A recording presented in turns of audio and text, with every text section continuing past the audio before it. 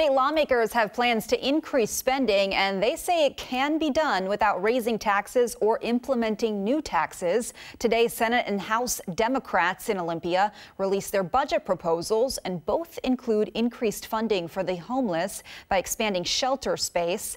K-12 education and mental health patients would also see additional funding.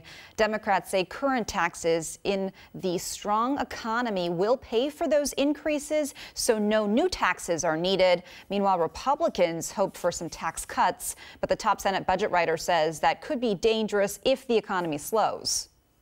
I could be happily wrong, but we've been going gangbusters, and this is a time to look at what the needs are, kind of address the emerging and underfunded needs of the state, and make sure that we're set up for next year in a sustainable way. And we should note the budget proposals do have some differences. For example, the Senate version would remove sales tax for feminine hygiene products. And once the House and Senate pass their individual proposals, they'll negotiate on a final budget. Coming up next.